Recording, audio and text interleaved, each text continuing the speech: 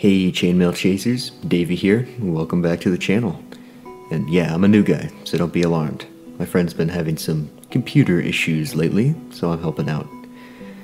With introductions out of the way, let's do one last thing before we get into the video. Only 29% of our viewers are subscribed. It's crazy. So, if you want to give me a welcome to the neighborhood gift, I'd appreciate it if you hit that subscribe button and ring the bell. Anyway, the Rake is originally described in the pasta as a naked humanoid entity with an unnatural posture and black and hollow eyes. It's known to come to people while they're sleeping, often appearing at the foot of their bed, in encounters that are clearly traumatic for the victims. Accounts gathered in the story speak of the Rake's eyes, its hands, and its voice. Sometimes it requests that people leave, speaks the name of someone they know, talks to them in their sleep, or simply tells them its own name. In the original story, it even horribly wounded the main character's daughter. Now, onto what we're all here for, the origins.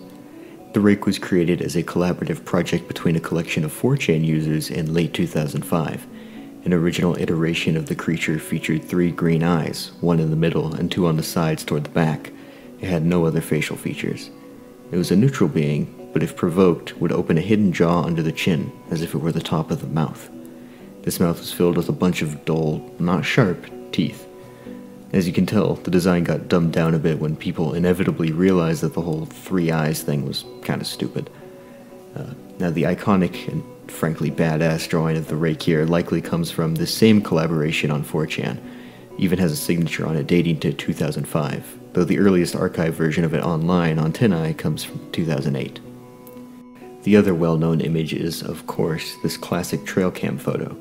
A lot of people actually still think it's an image of the Rake, partly due to it being covered on a bunch of different news channels. Well, you gotta see what one viewer claims his friend found at a hunting camp in Berwick. I really don't even know what that is. The guy who sent it in didn't want us to mention his name, but tells us this is totally for real. He says last weekend his friend's family found one of their hunting camps destroyed, but the SIM card was still there, and so was this crazy image. As it turns out, this image was actually made as part of a viral marketing campaign for the Insomniac game Resistance 3. The image is supposed to show an enemy from the game called a Grim. I'm probably the weird one here, but I didn't even know this game existed until now. So, in a roundabout way, I guess the marketing campaign worked.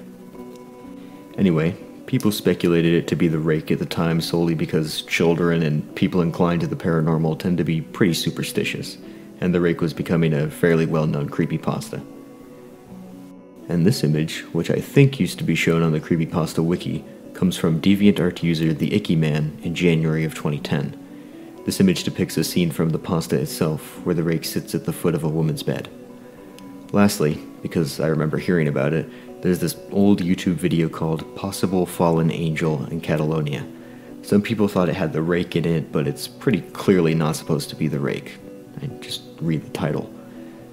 That concludes our investigation into the origins of the Rake. Pretty interesting history for a classic cryptid that, in my opinion, did not see anything close to its full potential.